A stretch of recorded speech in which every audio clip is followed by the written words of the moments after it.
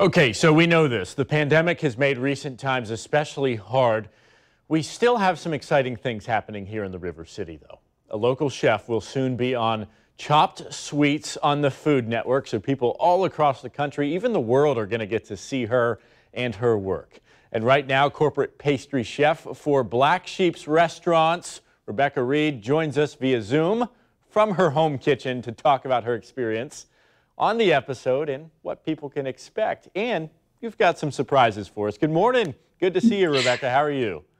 Good morning. Thank you so much for having me on. So, look, you know that I'm a big fan of your work, specifically, Thank you. Eating it. That's what I like to do. I like to eat your work. And when we talked a couple months ago, you said, hey, look, something exciting is on the horizon. That's what happened. Tell me about being on this show. Being on Chopped was so much fun. It was also a long, stressful day. The whole premise of this show is that you're given a box of mystery ingredients. You open up the box and then you have to go and make a dish in 30 or 45 minutes. And that time goes by so fast. You kind of go into it thinking that it will be a hard day and you try to go in with a plan, but oh my goodness, it was all of that and even more. So you were competing with chefs from across the country who are also very talented, just like you. It was a real honor to even just make it to the show. And it was a ton of fun to actually get to rub shoulders with some of those people and to get to sit in the break rooms and just talk about our industry and the things that were going on. Okay, so I know that you are Jacksonville through and through. You actually are the corporate pastry chef for 3 restaurants here, Orsay, Black Sheep, as well as Bellwether. So for you, this was about, putting the River City on the map with the culinary experience, because you hear about Miami and Charleston and New York and maybe Savannah. Jacksonville doesn't always get that much credit for its food. I know it, and I really just want to change that. I think that we're doing awesome things between the restaurant group I work at, the talented chefs that I work with every day, and other people in our town. And there's so much to Jacksonville. I really just wanted to have that spotlight shine on us down here so other people would get excited and get to see some of the cool things that we do have going on down here.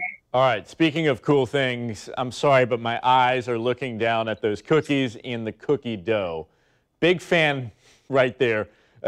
Give us a couple tips for other people to maybe, get a little closer to your level. So when I was thinking about my whole Chopped experience, it was so much fun, and having those mystery ingredients, kind of like just looking in your pantry and trying to come up with something, was pretty stressful and pretty fast and intense. So I was trying to think of ways that I could help out the home cook, or, people at home, if you have unexpected company, people come in, or if you're anything like me, whenever people come into my house, they're just expecting cookies or something sweet. So a little trick that I like to share is whenever I make something like chocolate chip cookies or your favorite type of cookie, I'll double the batch and I will just take my cookie dough, scoop it out, and freeze my scoops of cookie dough. I'll hide them in my freezer, and then whenever somebody comes over, all I have to do is go in there and pull out the cookie dough, and then I can have freshly baked cookies in no time. And I know people are always impressed, and then I'm a whole lot less stressed out too if I have that hidden in there. Yeah. Work smart, not hard. That's right. Go. I love it. This is where I really don't like these Zoom interviews, because normally I would be eating them, but I can't do that. Thank you so much. I appreciate it. Really quickly, 2 things. When can people watch, and where can people learn more from you? Please tune in Tuesday, August 25th on the Food Network at 10 p.m. to watch me compete on Chopped Sweets. And if you'd like to hear more about what I'm up to, especially virtual cooking classes, check out my website, chefrebeccareed.com. All right. Chef Rebecca, thank you so much. Did you win? You're not going to answer that question. We're just going to have to wait until Tuesday night. Fingers crossed for you. We appreciate you. Thank you.